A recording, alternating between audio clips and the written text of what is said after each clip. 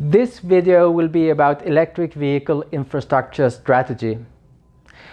The EU and the UK government have decided to ban the sales of new petrol and diesel cars from 2035, and the same decision has been made by air regulators in California.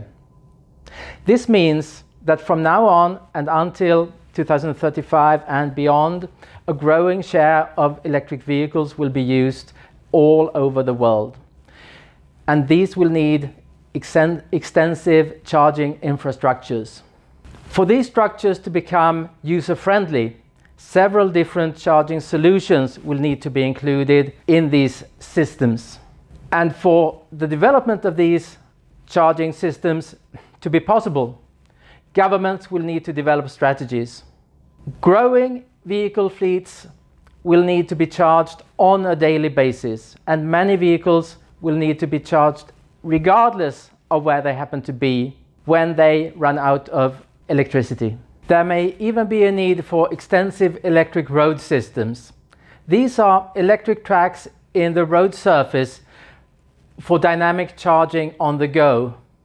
With electric road systems, cars and trucks and buses can charge while they are driving. At present, there are only 2% electric cars in the EU and 5% in the UK, and many of those are hybrids with a relatively short distance on the battery. Some EU countries have a larger share, like Sweden and the Netherlands, and no country, not even Norway, which is the global leader in terms of the size of their electric vehicle fleet, has arrived at a situation where the majority of cars or transport vehicles are electric. Already at this point, there is a shortage of installation capacity, installation workers and project managers for installation projects. So the development of the charging infrastructure lags behind. McKinsey, the consulting company, have estimated that 10,000 fast chargers will have to be installed every week until 2030. At present, 1,600 fast chargers are installed in Europe per week. So this means that there's a backlog of a very large number of chargers already at this point. Developing large-scale systems for electric vehicle charging will be very different from building a few chargers here and there.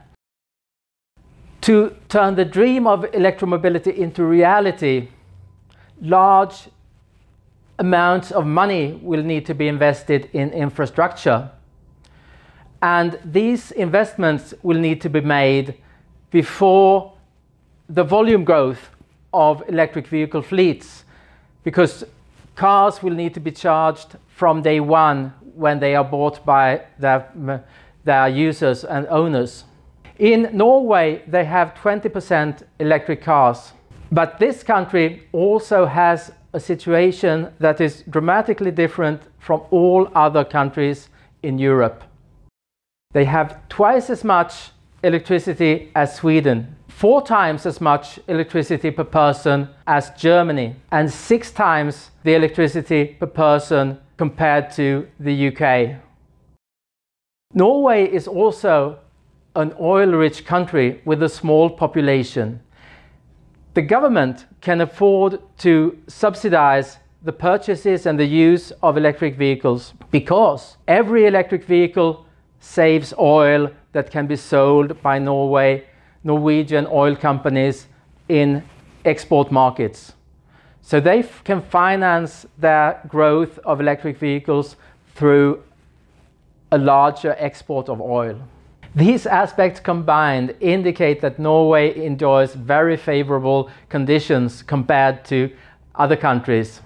To satisfy the growing charging needs, countries will also need to expand power generation, reinforce power grids, and train large numbers of individuals to be able to work in the expansion projects for these systems on the national, regional, and local levels. At present, infrastructure growth is slow in most countries, and it needs to speed up in order to meet the target to ban the sales of new petrol and diesel cars from 2035. If you want to learn more about what is needed for the development of a sustainable society, please make sure to like and subscribe to this channel.